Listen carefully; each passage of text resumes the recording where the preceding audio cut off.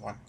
In this Weka tutorial, I'm going to show you something that I myself didn't know before. I came across in one of the posts in Stack Overflow. Someone over there posted a question like this: when you're using a training set, you can develop a model and you can save that model. And when you're using a tenfold cross validation, you can also develop a model and you can save that model. So the question is, are those models same?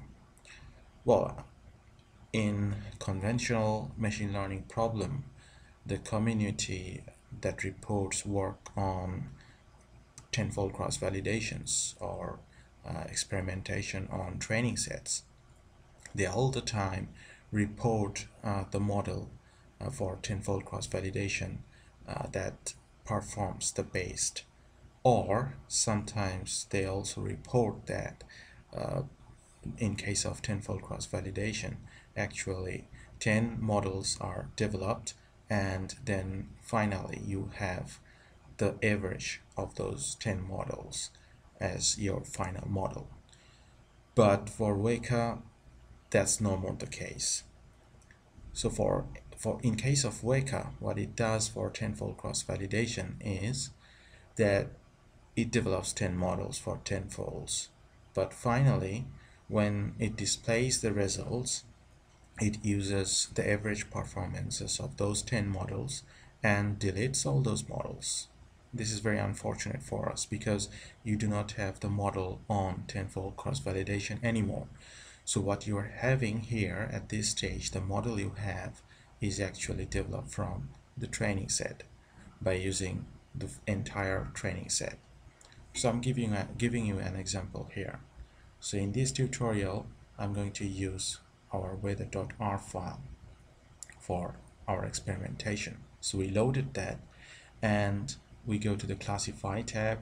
We are going to use naive Bayes, and test options, we select use training set. We click on start. So now we have a model here at this result list pane, and we're going to save that model somewhere in our hard disk. So I'm going to save that as training.model. Now I'm changing my test options to cross validation with 10 folds, and again I click start with naive Bayes classifier. You can see that these two models have different F measures, precision and recalls. So this one was developed from tenfold cross validation. We have developed this model and we're going to save that model as cv.model. So in case of tenfold cross validation, what Weka is doing here is it uses all the 10 folds. It develops 10 different models for 10 different folds and produces results and displays them in the classifier output pane of Weka. But after that, Weka deletes all 10 models for 10 folds, and what you're having here at this result list pane, this model is created at 7:13 p.m. This is the exact same model as this one created at 7:12 p.m.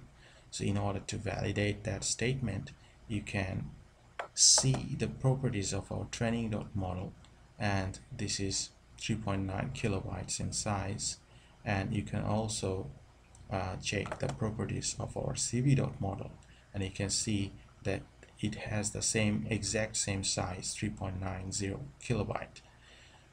So to summarize, I can say that in case of Weka, when you're using tenfold cross validation, what you're having here at this pane, it's the average performance results for all the 10 folds. But when you're saving this model, the model Weka has created here is the exact same model if you use the entire training set in order to develop that model. So you don't have any options for saving the best model, either the best model or the average model, if you're using tenfold cross validation. Thank you.